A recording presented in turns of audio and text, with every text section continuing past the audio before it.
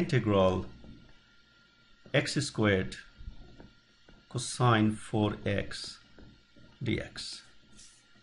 So then with our traditional method, if I go like that, I need to say u equals x squared, then du will be 2x dx, and I'm taking cosine 4x dx as dv. So then v will be integral of cosine of this one I have mentioned already, will be 1/4 sine 4x. So then this problem reduces to u dv, because I said this is u and the whole thing is dv, see here. So then the form is again gives me uv minus integral v du. So all the results I have produced on the right side, plug it here. So you have x squared, your v is 1/4 sine 4x minus v is 1/4 sine 4x, and our du is 2x dx. You see that? So then what happens, you have 1/4 x squared sine 4x minus, let me do some simplification, I have 1/2 and then integral x sine 4x dx. So this one again here goes with integration by parts. So let me have some space and do the second part. So I need to keep this one's 1/4 x squared, we had that one. Now in my next substitution in this, now I need to say my u is x and dv will be now sine 4x dx. So then when you have this, now your u is dx and dv is 1/4, negative will be here, because when you take the integral of sine, that will produce a negative and it will be cosine. So you need to actually do integration by parts twice, because this came back here.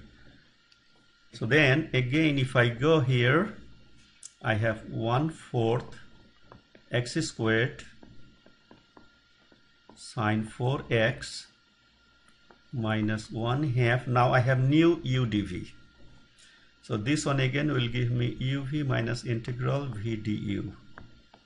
Okay, so you see 1/4 x squared sine 4x minus 1/2. Now u is x, your v is negative 1/4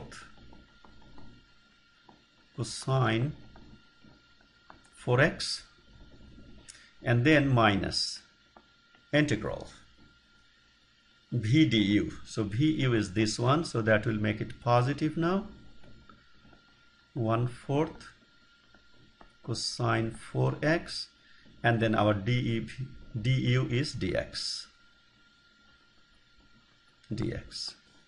So then let me now remove this.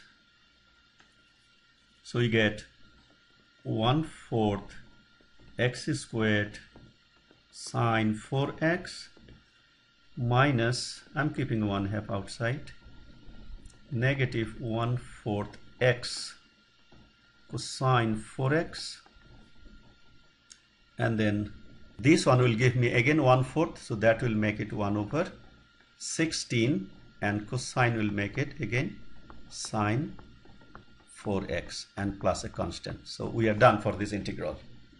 Now let me show you the shortcut version and let's verify the answer. So what we do, we write here x squared, then we write cosine 4x. In the small table we are able to complete this integral. This is derivative, this is integral. So the derivative of x squared is 2x then the derivative of 2x is 2, then it is 0. Once you get 0, then you stop.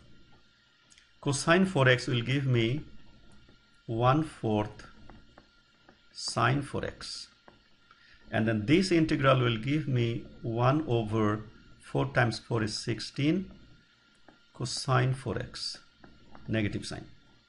And then this one again will give me 1 over, another 4 will come, 1 over 4 times 16 is 64, and then this will be sine 4x.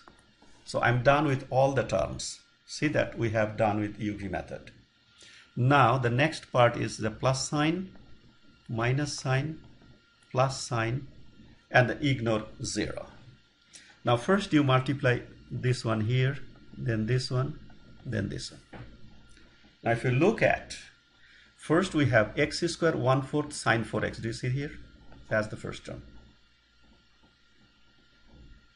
And then the second one, you see, you have this one, this will make it positive.